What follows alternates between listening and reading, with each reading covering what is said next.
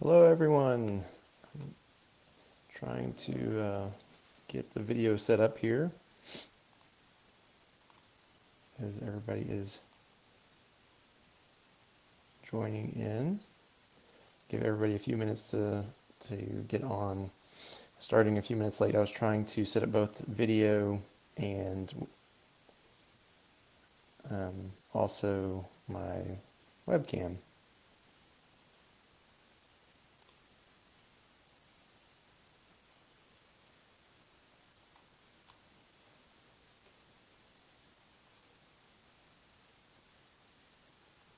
Is anybody here? Let's see here. I'm trying to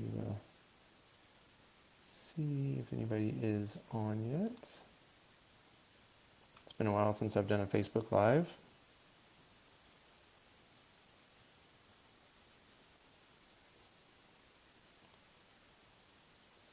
Let's see.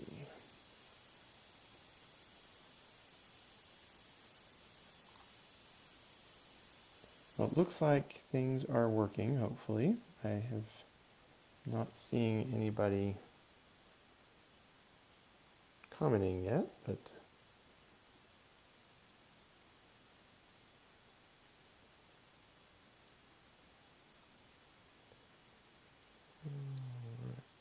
oh, here we go. We got a few people trying to figure out how to work Facebook here. This is not all right, so there's at least 14 people tuned in so far, and it looks like it's working. So I'm going to get started. For those of you that don't know me, I'm Eric Ehle. I'm the founder of Well Life Family Medicine. I'm also an assistant professor over at Texas Tech here in Amarillo. Looks like, see a few names here that I recognize. And we've created a supplement line called Well Life Bioceuticals, and one of the products is called Hashi Help. But this is for you guys. Trying to keep an eye on some of the comments here. So if y'all have questions, feel free to reach out and we will go through some of this stuff. So talking about over the next hour or so on this cold morning, we're going to talk about some of the just basics of thyroid, some of the different thyroid diseases, some of the lab tests to look at. We'll talk about 10 reasons why we still have hypothyroid symptoms. And the 5 R's of healing Hashimoto's, general suggestions, and then our supplement Hashi Help. There it goes. So there's a little bit of delay here, so trying to get this all figured out. So just to start off with kind of a devil's advocate kind of question here, we see a ton of patients in our clinic and they're always wondering, is it their thyroid? And so there's up to 20 million Americans that have some form of thyroid disease, and up to 60% of those don't know that they actually have any kind of a thyroid issue. So it's a big issue, and again, especially here in Amarillo, it seems like there's a lot of thyroid issues. We see a ton in our practice. But on the flip side, though, there's been a study done in 2021 that showed kind of a meta-analysis of 17 different studies that show up to 30% of patients can actually come off their thyroid medications. And so maybe sometimes, integrated medicine, we can sometimes tend to overtreat thyroid, and they don't actually need thyroid medication.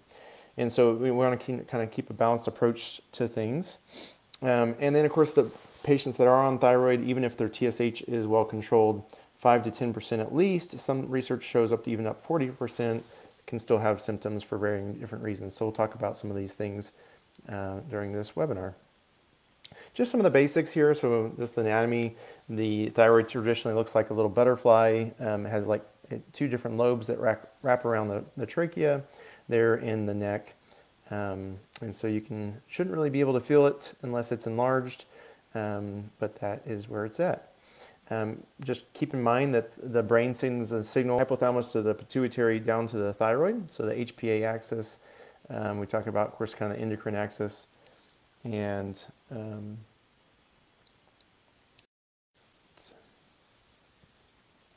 making sure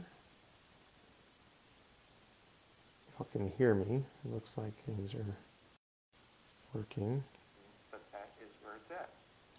Okay. So it is working here. All right. But if y'all have any questions, just feel free to shout out there. But So we talk about T4, of course, that's the prohormone. It's also known as thyroxine. It's the most abundant hormone.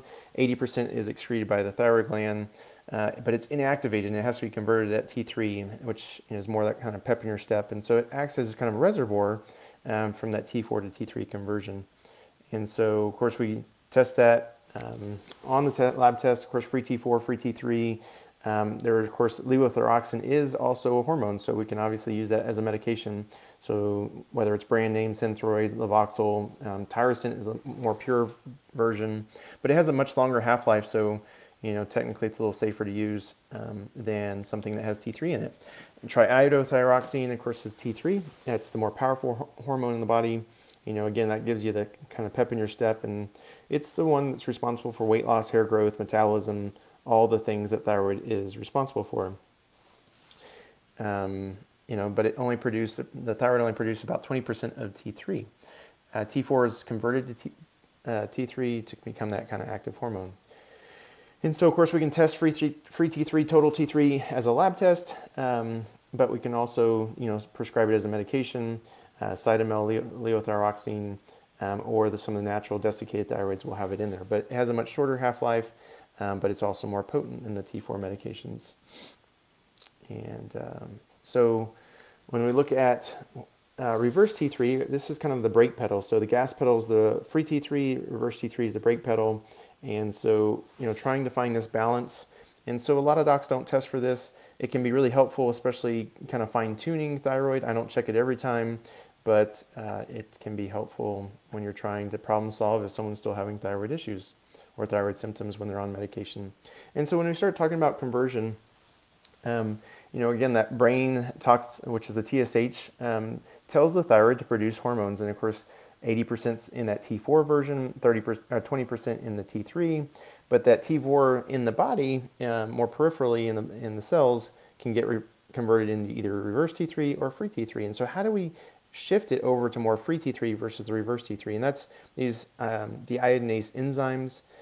We talk about there's D2, D3, and D1. D2 is 80% of the conversion. Hello, Lee. I see you tuned in. Hi, Jenny. Hi, Rita. Hi, Lynn. Hi, Angel. Hi, Ann.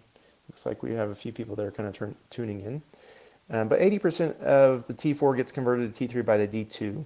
Only 20% gets converted by D1. And then the D3 is the inactivating. It's going to convert T4 to reverse T3. And it's also going to break down free T3 quicker to a T2.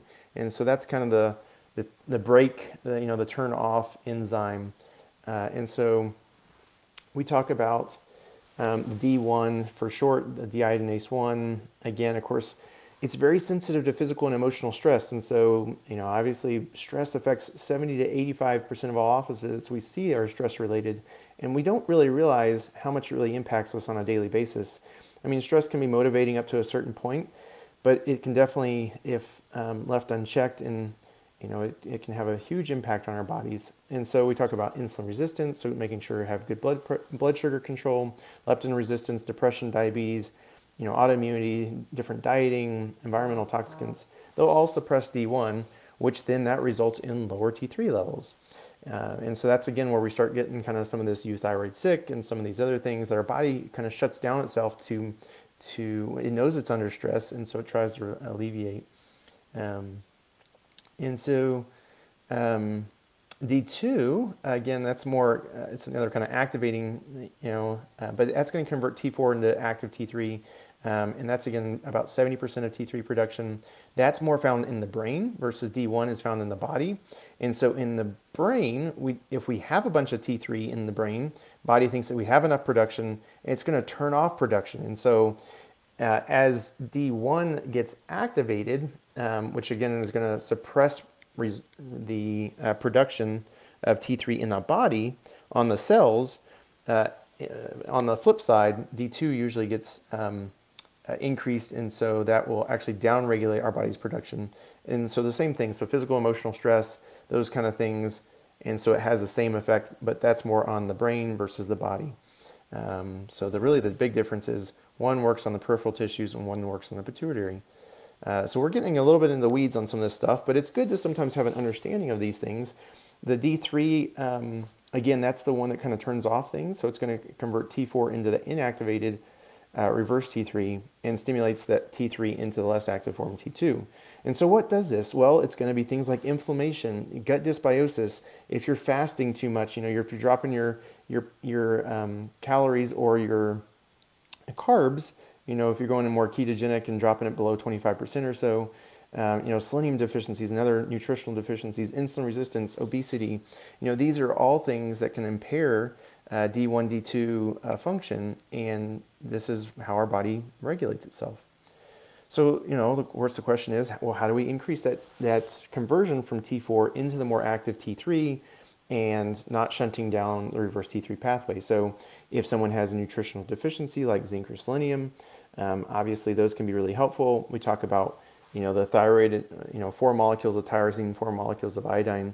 So again, in the right person, those can be really helpful. And that's what a lot of the thyroid supplements out there are based off, is more of a sluggish thyroid. It's, trying to boost up thyroid that way. Of course, you can obviously also take medicines that have T3. That's going to bypass the conversion. And so again, if you have too much reverse T3, taking free T3 will kind of bypass that somewhat. Let's jump into some of the different thyroid diseases. So we talk about Hashimoto's, just a general catch-all of thyroid dysfunction, and then hypothyroidism. And so, we're not really going to talk about hyperthyroidism, but there's a balance there. And so the vast percentage of people are more hypothyroid than hyperthyroid. But Hashimoto's it's an autoimmune destruction of the thyroid. And so it's, of course, for some reason our body's attacked itself and attacked the thyroid specifically. And so why is that? And of course, left untreated or left, if it doesn't get resolved, can cause, overt hypothyroidism where people need medications. But not everybody with Hashimoto's needs thyroid medicines. And of course, our goal is to try to prevent people from needing thyroid medicines. But people with one autoimmune condition like Hashimoto's is also at risk for developing other autoimmune conditions, which can cause low stomach acid, and of course then are at increased risk for iron deficiency for a number of different reasons. But so only, out of the 20% of the population that have Hashimoto's, only about 1% have hypothyroidism and actually needing medication. So that's the good news. And of course, there's always hope for healing. And so, but the biggest question with integrative medicine is what's the antecedents, the genetics, the family history, and there are certain genetics that factor into thyroid. Family history definitely plays into that. What's the triggering event, wasn't quite the same since, and what's the mediators? Why is our body not getting back to that default state of health? And so, again, we talked a little bit about stress, one of the more common things that can trigger Hashimoto's, different viral infections, and we'll talk about HHV6 versus Epstein-Barr and different infections like Yersinia, and of course, if a leaky gut, and obviously pregnancy can be a big change in the immune system, different radiation exposure. If you get too much iodine, iodine's a very finicky molecule. Too much or too little of anything is not very good, but iodine especially. And it seems like there's a big camp. David Brownstein has published a lot of different books. Of course, he lives up in the Great Lakes area. And so in that area, they probably are a little more iodine deficient and needing higher dosing. But the vast majority of people do not need high doses of iodine. In fact, it can be kind of a self-fulfilling prophecy. People that think that they have thyroid issues start taking super high doses of iodine. It actually then creates thyroid issues. They feel like they're validated, but ultimately what the deal was potentially not the thyroid issue in the first place, and that they just kind of added insult to injury there. So we do want to get to the root causes of all these things. Of course, food allergies, food's going to be your best medicine or slowest poison there. And so a huge thing we want to address, and one of the best places to start with total body healing. Of course, we try to look at some of the antibodies, the elevated thyroglobulin antibodies versus thyroid peroxidase. Thyroglobulin is very interesting because it's not as specific for Hashimoto's. Thyroid peroxidase is more showing actual damage of the thyroid, so that's the one that is we're more concerned about. And so again, but the good news is that even with people that have elevated antibodies, unless they were above 500, we really didn't see a significant increase in people's TSHs over time. Now that being said, of course, lower the better, and we don't want to get above 500. We don't want to even be above 100. But typically if we can get below 100, that's kind of pretty well controlled. But usually most reference ranges are about in the mid 30s as considered a normal level. And again, remember that over a 9-year follow-up, only 9 to 19% of people actually converted into hypothyroidism. A lot of docs, of course, will, kind of wait and kind of see if any symptoms develop or, if the thyroid gets destroyed before starting medication. But again, I'm trying to be a little more proactive to nip things in the bud before you become, need thyroid medication. And even if, again, like I said, even if you are on thyroid medication, we take a lot of people off of thyroid medication that they're able to wean down and, if we get to the root cause of things. But it just kind of depends on how long it's been going on and a lot of different factors there. But as an integrative approach, again, for Hashimoto's, we try to, change the diet. We get rid of different foods that the body may be having some issues with. And of course, supplementation of anything that they may be deficient in. Of course, if they need medication, sometimes we'll use medication like low-dose naltrexone that can help kind of reset the immune system a little bit. And a big one is definitely addressing the gut dysfunction there.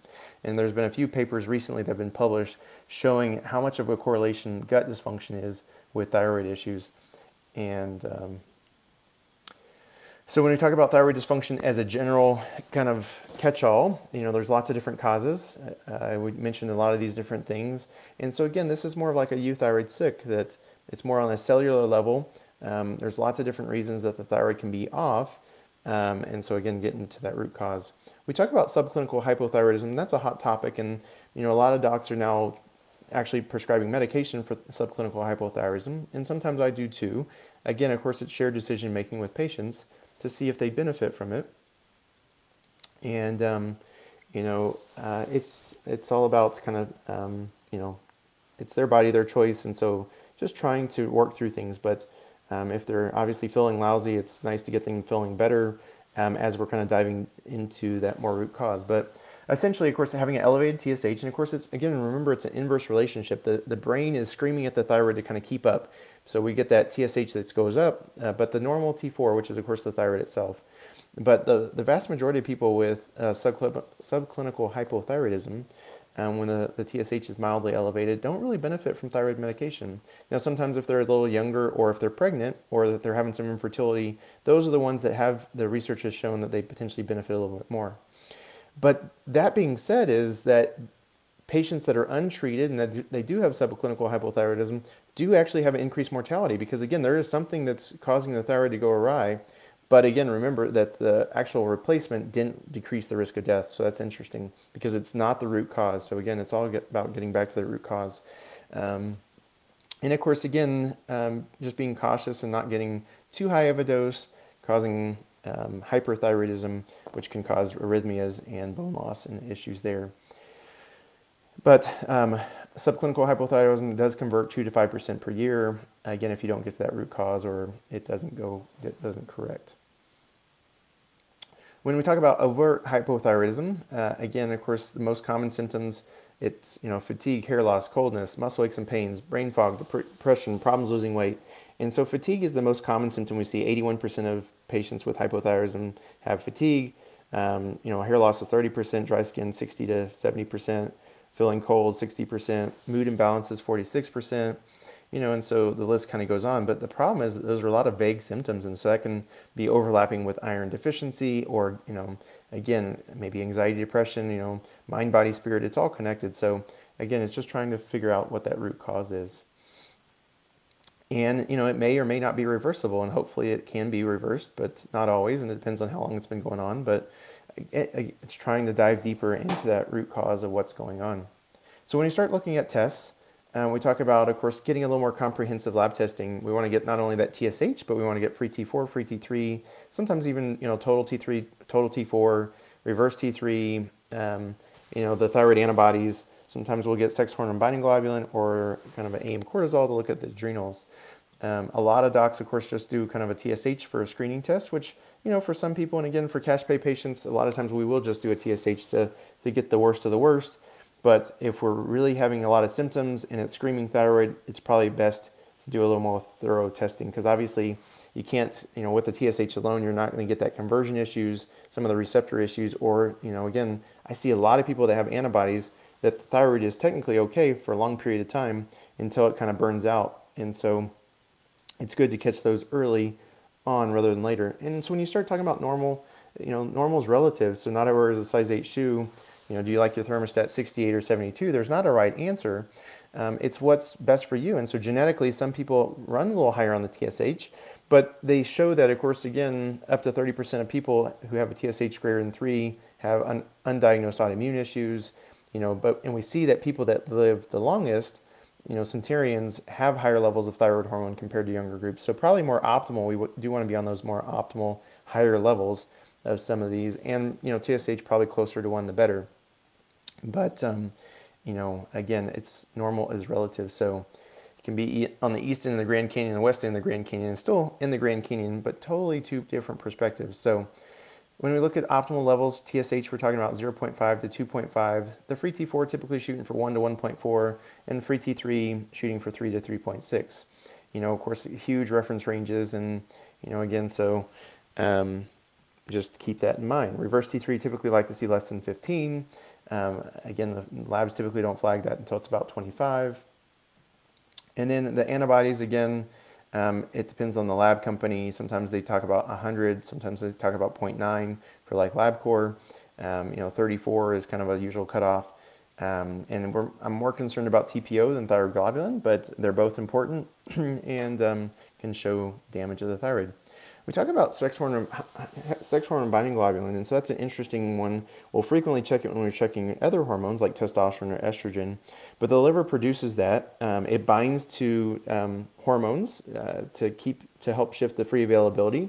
So depending on how much estrogen someone has, if the estrogen levels are stable, then it can be a good sign of an indicator of more thyroid imbalance. And so if we have a low sex hormone binding globulin due to hypothyroidism, it should increase once you start thyroid medication and get things more balanced. Now, if you don't see an increase, then of course you kind of have to dive in a little deeper and kind of see maybe the dose isn't optimized or something else is going on, because there's multiple different reasons and things that will affect sex hormone binding globulin, SHBG. Cortisol, of course, we talk about, it's all connected. So the brain talks to the thyroid, that talks to the adrenals, that talk to the ovaries. And so adrenals and thyroid, they play hand in hand there. And so you can do kind of a spot check in the morning, just on blood testing. Between 10 and 20 is probably a little more optimal. But, doing a Dutch testing where we can get kind of a 4-point throughout the day, that's going to be a little more helpful. Sometimes we'll check TSI, the thyroid stimulating immunoglobulin. This is having to do with more hyperthyroidism, diagnosing Graves. And so again, unless someone has a lot of symptoms of hyperthyroidism, then we wouldn't typically check it. But it's just another antibody showing autoimmunity. Remember when you're testing for thyroid, if you're taking anything that has T3, and if you're going to be testing for T3, you really want to hold off on taking your morning thyroid. Also remember that biotin can interact with the lab test. It doesn't actually interfere with the thyroid hormones in your body. It's only how the test is getting ran. So but it will give you a false sense of hyperthyroidism, and so it can make things a little more confusing when you look at the labs. So ideally, if you're taking anything with a multivitamin or something that for hair growth, to hold off on taking biotin for a couple days. And then women that are still menstruating, again, if we can avoid testing kind of day 10 to day 20, when progesterone and other things are kind of ramping up, that will affect some of the thyroid testing as well. And so that's ideal to avoid that time frame. And again, here's just some of those different more optimal ranges that we mentioned on all of these different lab values. Some of the different patterns we'll see. So of course we'll see, high TSH, normal T4, normal T3. That's more, again, kind of subclinical hypothyroidism that we mentioned previously. You can get high TSH, the brain screaming at the thyroid, normal T4, but then low T3. And so again, if you're not looking at the conversion and you were just checking a TSH and T4, you'll miss out on that conversion issues. And so they may need some more zinc or, some of the different cofactors that are converting things. If they have a normal TSH but low free T4, low T3, that's more, of course, euthyroid sick or something going on with the brain. The brain's shutting off the thyroid. It's trying to down-regulate. You can get normal TSH, normal T4, low T3. Of course, we talked about that above, but that's also euthyroid sick. People with that are overweight can sometimes get this, and that can cause some issues there too. Of course, you can get the normal labs but positive antibodies, so that's the early Hashimoto's, and so they can be totally symptomatic and have all the same low thyroid symptoms. And sometimes we'll do a trial of medication that can help lower down the antibodies quicker. Angel, you were saying, yes, biotin will definitely help out with hair growth. But what I was talking about there, it can also interfere with the thyroid lab test. So just around when you're getting your thyroid checked, you just want to hold off on taking it for a couple of days. Not saying it's, again, it's not a negative thing against the thyroid, it's just on the testing itself, just how we run the molecular test, it messes it up outside the body, not inside the body. It has no interaction inside the body as far as with the thyroid goes, and again, can be great for hair loss and other things if you need it. Of course, it's kind of a B vitamin, let's talk about 10 reasons why you may still have hypothyroid symptoms. And so number one, of course, maybe you're not on the right medication. There's different classes, and so the synthetic only T4 versus the combination T4 plus T3, and then there's T3 only, more of a there's synthetic versus glandular. And so there's some debates about synthetic versus glandular. There was a big study done, a meta-analysis in 2019. When I say big, of course, 348 individuals, but over 50% preferred the combination versus just T4 alone. And this is probably, again, going back to the people that genetically don't convert T4 to T3 as well, which is only about 10% of people that have hypothyroidism. So, again, probably the vast majority of people would do just fine on T4, but it seems like a lot of patients have already tried that come see us, and so we give a trial of potentially some of the glandulars. You may not be taking enough thyroid medications. So again, of course, if you're still having all the low thyroid symptoms, fatigue, constipation, dry skin, hair loss, coldness, muscle aches and pains, brain fog, depression, problems losing weight, you probably need a little more thyroid. Or there's still something that's sabotaging you. And maybe there is, again, more static in the line, that the brain's not sending a strong enough signal to that thyroid. And so, we can ramp up the thyroid a little bit to kind of get them in that Goldilocks zone. Because ultimately we treat you, not the labs, but we want to keep the labs in a decent range. And so again, sometimes the thyroid symptoms are not thyroid at all. And so, of course, if you're not sleeping or not healing, making sure you don't have sleep apnea. Again, chronic fatigue, of course, kind of wastebasket diagnosis. So many different reasons that cause that fatigue, and thyroid is one of them. Same thing with fibromyalgia. That's kind of a wastebasket diagnosis. And again, so a lot of times we got to get the gut right is a big thing. And so there can be either a deficiency that we're missing, zinc deficiency, of course, iron deficiency, anemia. You can have a lot of the same thyroid symptoms, hair loss, coldness, brain fog, depression, all of those things can be mimickers of low thyroid. And just even obesity can cause some of the thyroid symptoms there as well. So you may have autoimmune thyroiditis, and again, so potentially normal lab tests, but those, if you have regulated the thyroid test, but you still have high levels of antibodies, that can cause dysregulation of the thyroid. And so we want to definitely try to reverse that if at all possible. You may not be absorbing your medication. And so most people are going to take it first thing in the morning on an empty stomach, but you can take it in the bed in the evening. And I do have some patients that even sleep better with taking the thyroid in the evening. So there's some studies on that. And of course, again, making sure you're not taking it with any other over-the-counter supplements, like Tums or whatever, calcium, iron. Those are going to bind and decrease the absorption. And so just want to keep an eye on things there. You may have, of course, some gut dysfunction. And so if you are having some gut issues, definitely want to try to get those resolved. And you may still have symptoms because your labs just aren't optimized. Your TSH may need to, need to get that a little bit lower. You may need to get the free T4 a little higher, But what we're really looking at is, of course, on the receptor level, and we don't really have a test for that. And so that's why we really go more based off of testing or symptoms versus the tests. But we do want to keep those tests in kind of a good range. But ideally, again, TSH closer to 1 the better, probably free T4 1 to 1.4, free T3 3 to 3.6. We want to keep that reverse T3 less than 15 to have that free T3 to reverse T3 ratio in a good ratio. Again, of course, may have some untreated nutritional deficiencies, so getting those treated.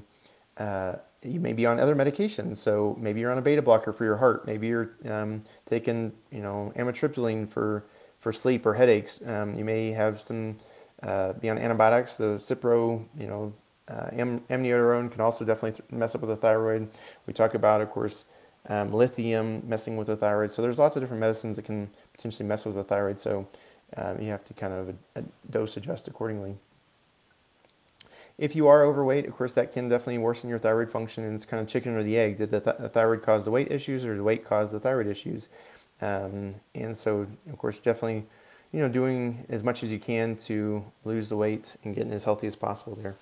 Of course, there are definitely people, up to 10% of people that have gene involvement for sure, that affect the iodinases enzymes, and so that will alter and affect your metabolism there.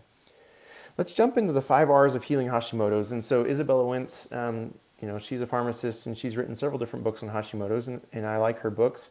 And, this is kind of based a little bit on her books, but in Hippocrates, of course, I like his quote, all disease begins in the gut. And so we really focus on, one of the biggest focuses on healing Hashimoto's is fixing that gut.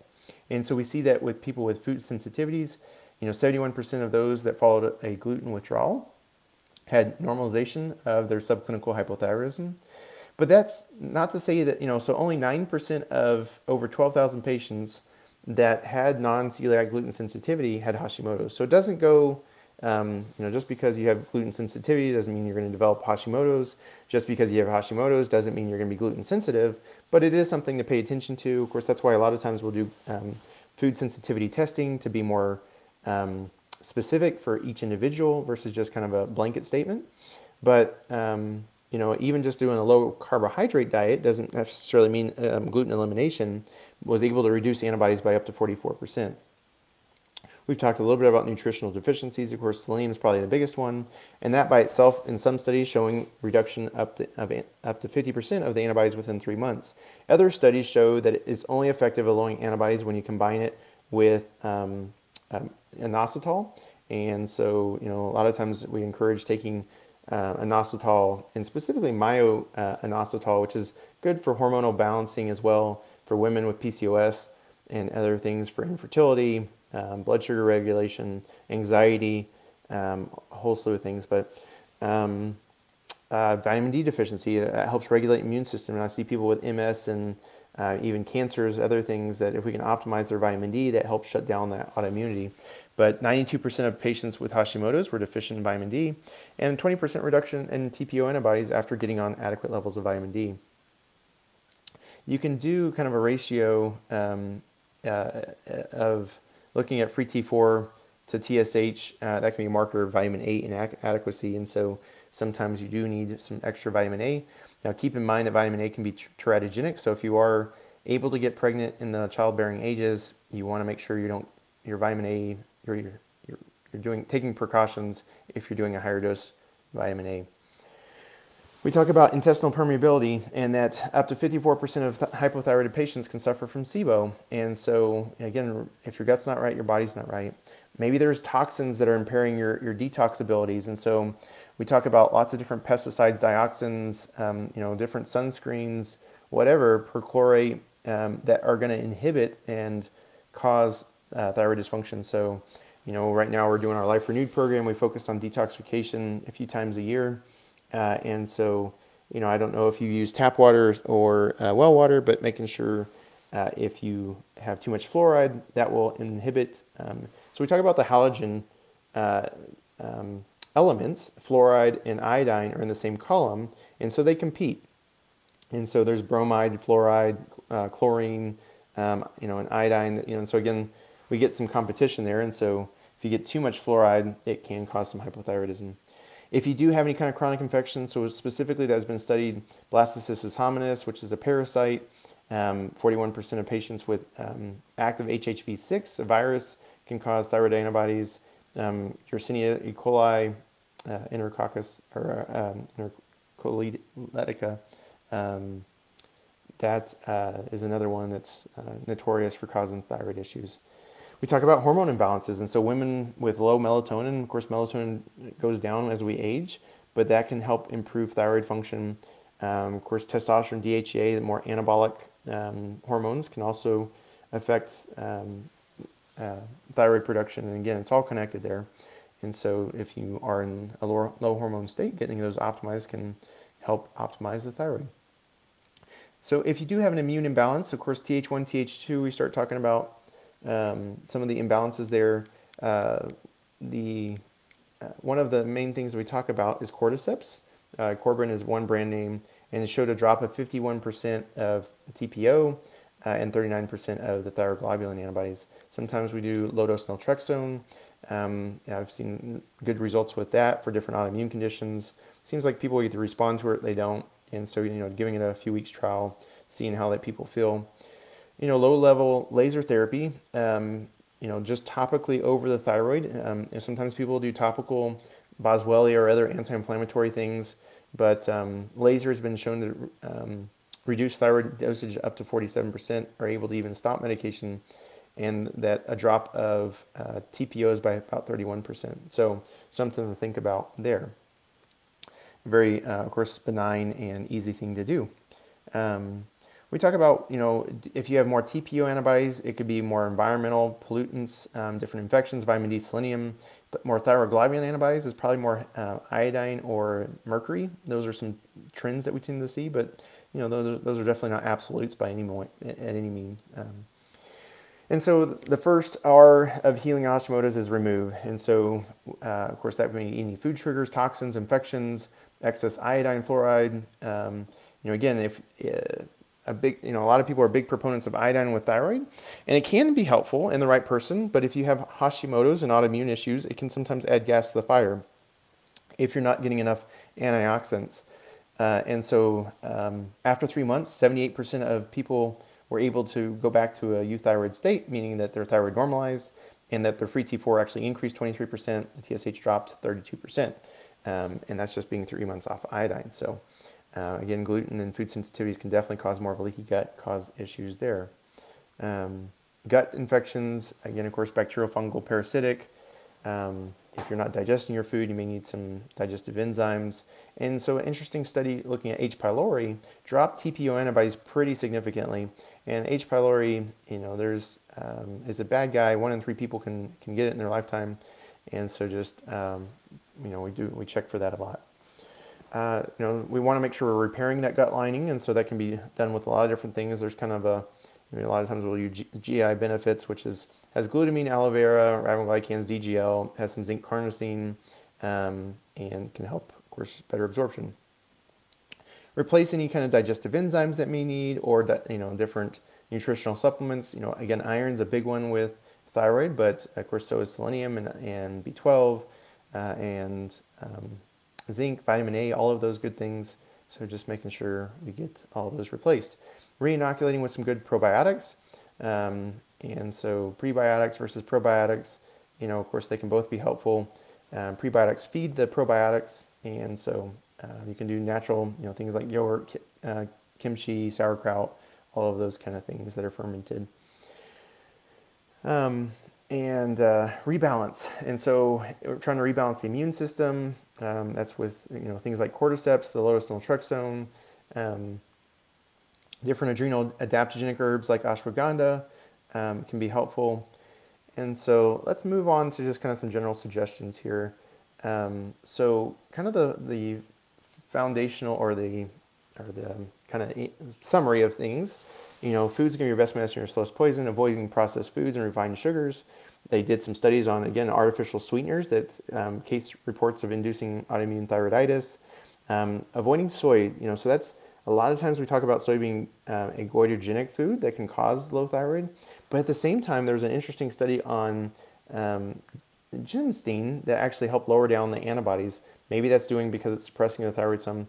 But in general, we typically avoid soy with thyroid issues.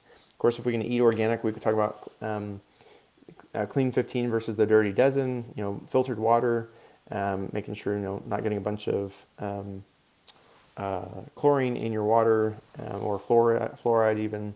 Again, those interfere with thyroid function. Autoimmune protocol diet. MSQ is we use that on our initial patient intake to kind of gauge how toxic someone is. But it is kind of just a review of systems. It's a bunch of different questions, a medical survey questionnaire, and so it dropped it pretty significantly. CRP is a marker of inflammation, and so it dropped that doing that diet, autoimmune protocol diet, dropped CRP by 29%, but it didn't really see any change in thyroid function. So it's interesting. It didn't really help thyroid, but which is interesting because autoimmune protocol is gluten-free, and so there's other studies that show that gluten-free can potentially help lower down thyroid antibodies. So anyhow, kind of a nuance there, but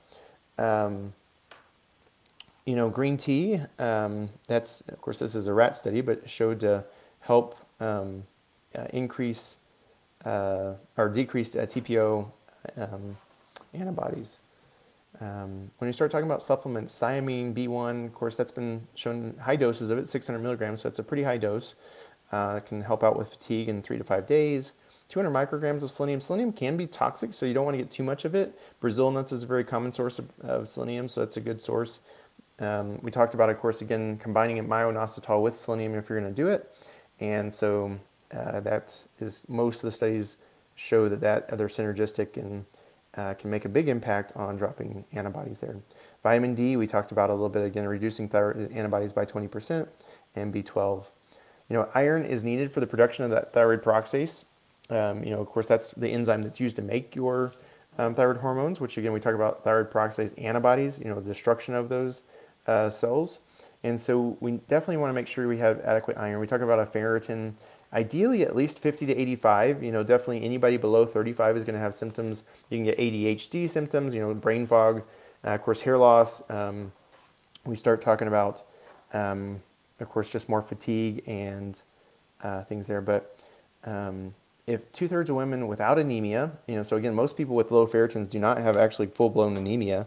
But if they still have symptoms of hypothyroidism, low thyroid, if you got them above 100, that's a pretty high level of ferritin, we don't typically have to get that high, but it ameliorated their symptoms.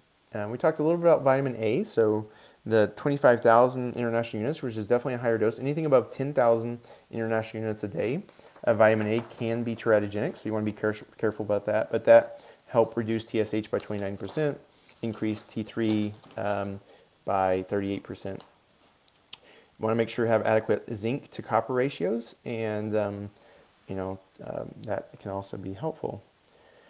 Moving on to the herbs. So ashwagandha, which is a kind of more adrenal adaptogenic herb, can improve T3 by 18% and T4 by 111% just after 20 days. Bacopa, this was a mouse study, helped improve thyroid function.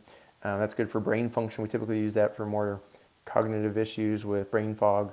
Genistein. So again, we mentioned a little bit about avoiding soy previously. This study actually showed 600 milligrams of genistein, a purified extract of soy, not soy in the whole sense, but after 1 month increased free T4 by 45%, and TSH dropped by 31%, and thyroid antibodies dropped by 28%, and thyroid globulin antibodies dropped by 42%. So that's pretty powerful. So sometimes we will consider genistein by itself. It definitely tends to be a little more pricier, but that extract of soy. And aloe is a very interesting thing. Why is that helping the thyroid? Well, of course, again, if we can heal that gut, about 50 mLs, if you're doing more of a juice, a liquid, twice a day for 9 months, showed a decrease in the TSH and a 54% reduction in TPO antibodies, and also increasing free T4.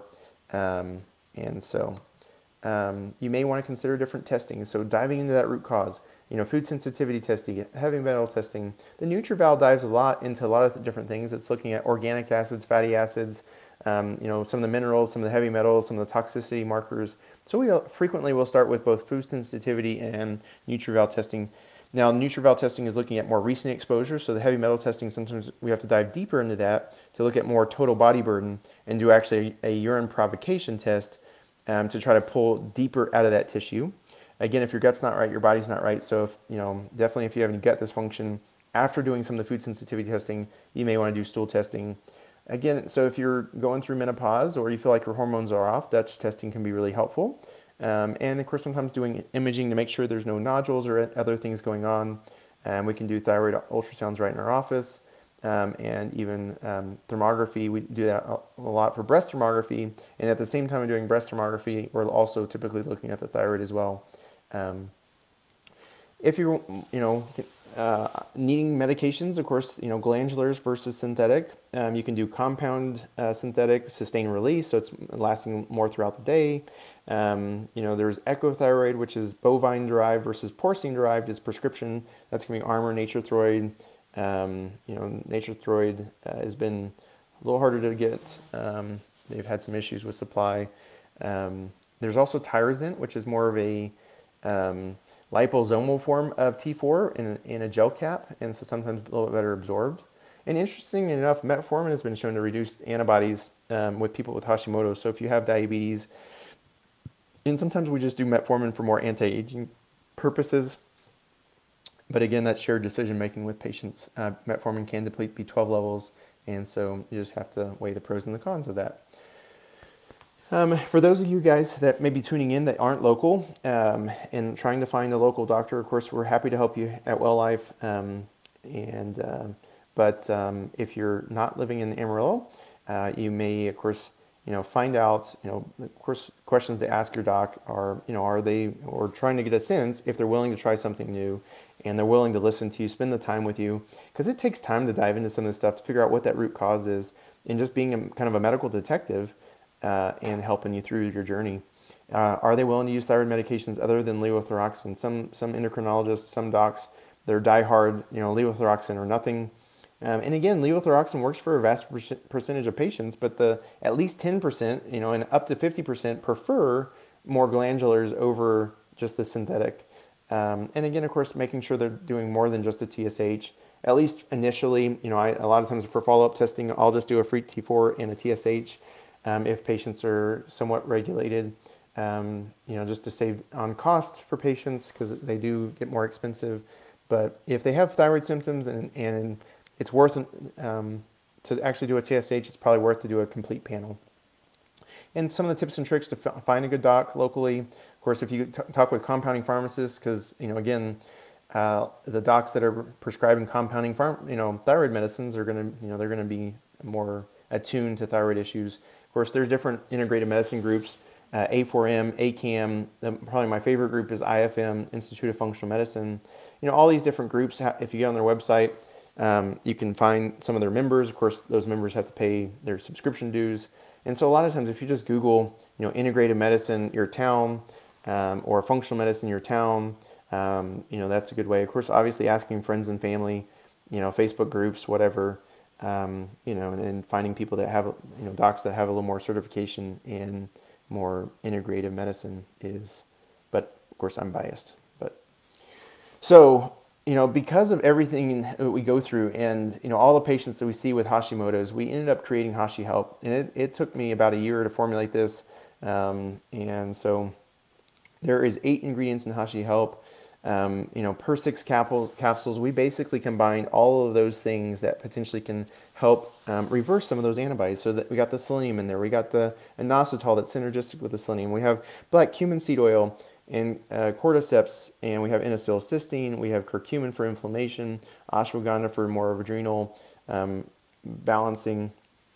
Kathy, yes, we'll have potentially, you can go back and watch it. I don't know if we'll have the PowerPoints available to look at, but we'll reach out to us and we'll help you with that. I apologize. Yeah, I tend to be a little fast talking there, trying to cram as much as I can to help you guys. But so it may take watching this a few times to go back through. And of course, obviously, we can dive into this stuff in a one-on-one in a office visit as well too. But we formulate it. It's of course made here in the U.S. It's hypoallergenic. Using therapeutic doses. Sometimes with supplements, they just put a bunch of things on the label, but they're small doses. They're not actually therapeutic. We have trademark ingredients like Mariva for the curcumin, so we know it works. And obviously, I was the one that formulated it. So some of the evidence and all the 30 years of knowledge of working in integrated medicine to find the right combination, and of course it's GMP compliant. So We're still early on in studying this. We don't really know if there's a synergistic effect between all of these things together. We know individually they work by themselves, and so the question becomes how much more potent is these things combined. And so we talk about ashwagandha, of course, good for a lot of different things by itself. Can be used for anxiety, can help the immune system, anti-inflammatory, neuroprotective, memory enhancing. Cordyceps, that immune balancing, can help out with kidney dysfunction. People with chronic kidney disease can help, of course, with some of that stuff. Curcumin is great for so many different things, preventing diabetes, helping out with brain dysfunction, with dementia, Alzheimer's issues, helping, of course, with anxiety, it's anti-inflammatory, helping with muscle soreness. Aloe, of course, definitely great for the gut, helps with constipation, healing the gut. And black seed oil, good for inflammation.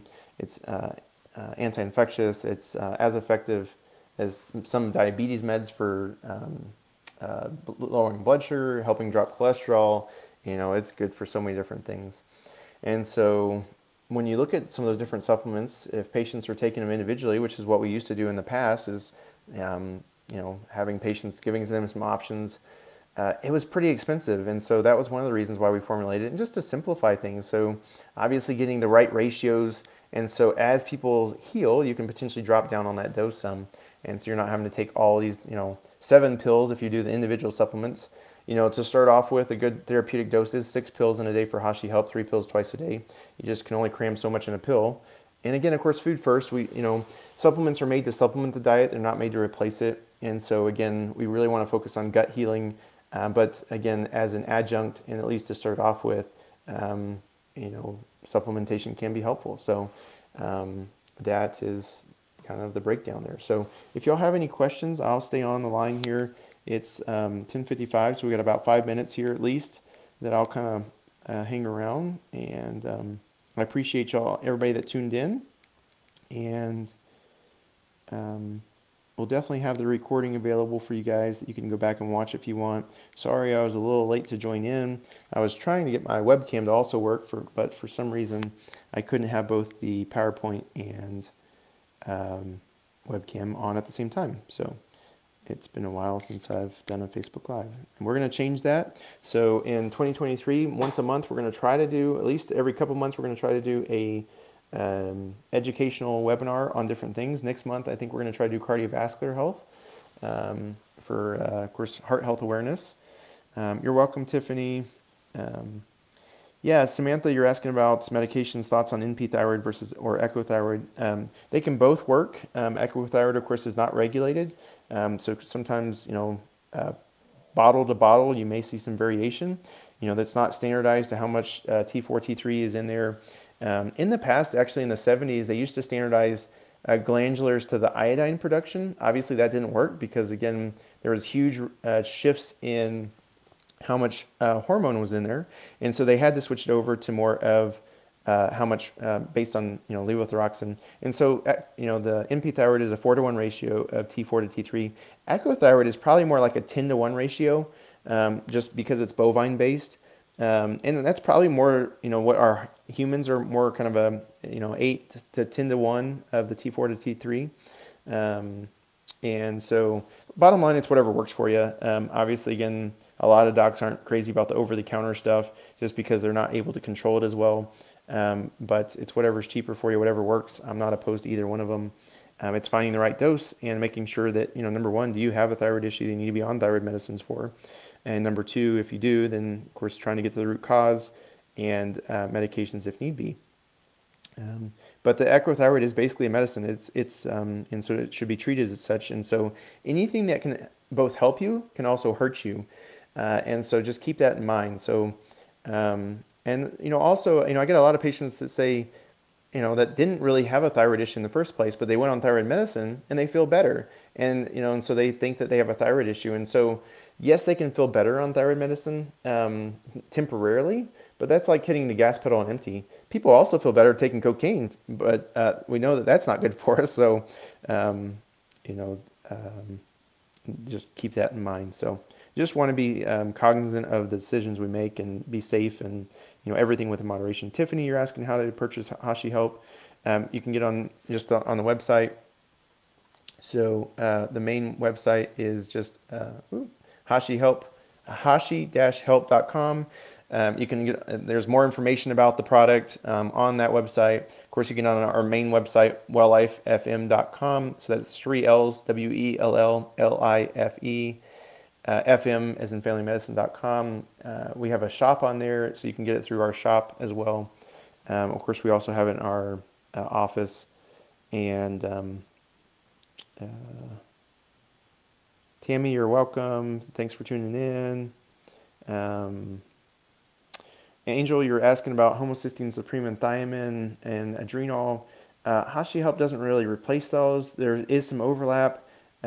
Adrenal does not have ashwagandha in there, but ashwagandha in the Hashi Help can definitely help. Homocysteine supreme, of course, has lots of good B vitamins. Hashi Help does not have any B vitamins in there.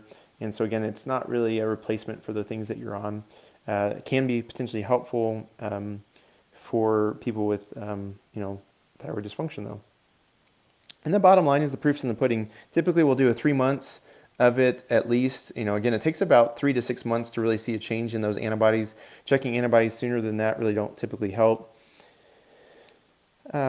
Carolyn, let's see, can we purchase all one via Welllife? You can purchase any of those different individual supplements or our Hashi Help on our Welllife site or in the office. Without memberships, without office visits. With memberships, you do get some discounts, so you get 10% or 15% off.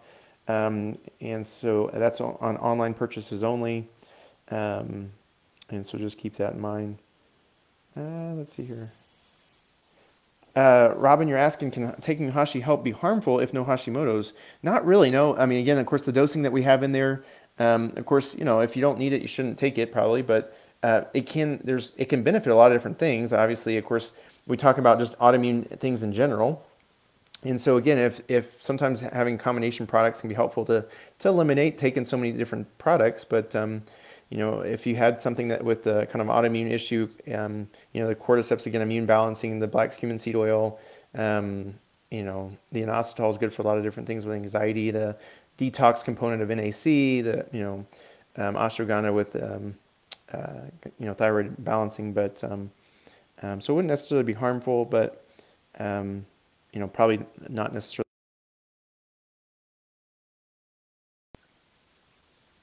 Let's see.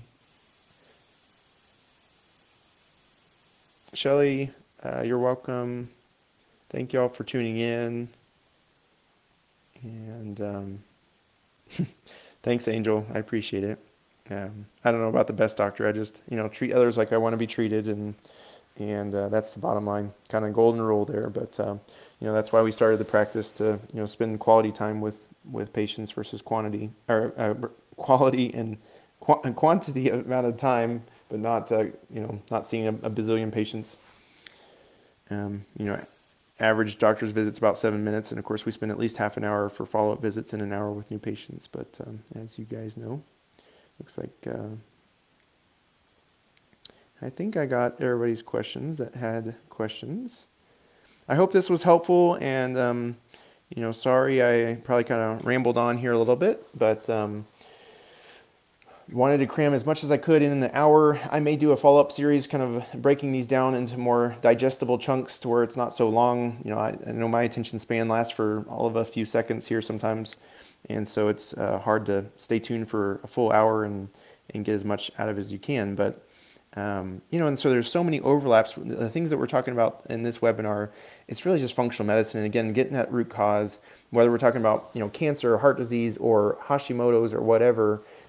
It's just breaking it down to that, the antecedents, the genetics, the family history, the triggering event wasn't quite the same sense, and what's the mediators. And so just being that medical detective and, just diving in a little deeper. And, I obviously have to do that on my own health, and that's kind of what started me into integrative medicine, of course, with my dad being a chiropractor, and just seeing that it worked, and, seeing it work in my personal life and my family's life. So. Well, I appreciate you guys. It's now 11:03, and I will stay on for a minute or two more here. in case y'all have any other questions.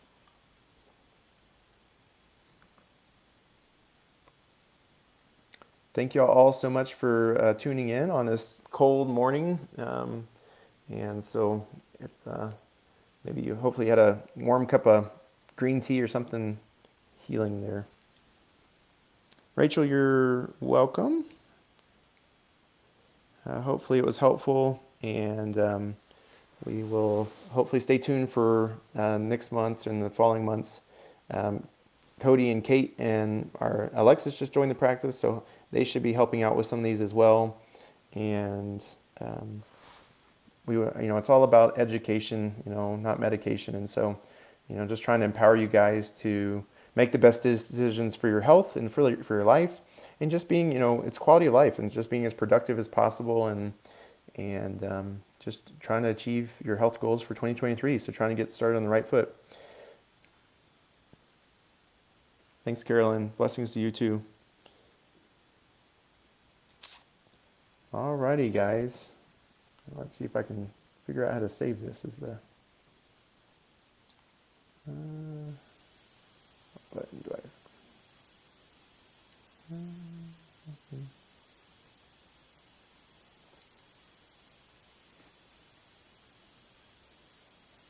Can you show the slides on integrative medicine facts for Amarillo/local? Samantha, I'm not sure if you're referring to, is that a Facebook group, or is there you're welcome to share, the webinar and for other people that may benefit from it. I'm not exactly sure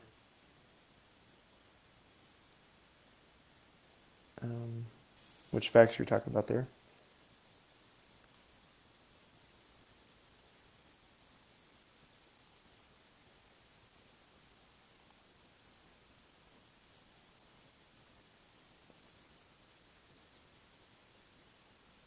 But if y'all have any follow-up questions, don't hesitate to reach out to us. Of course, you can email us, or Facebook us, or call us, or through the patient portal. We're happy to help you in any way we can. And stay tuned for our next one. Thank y'all so much. Y'all have a great Saturday. Take care. Bye.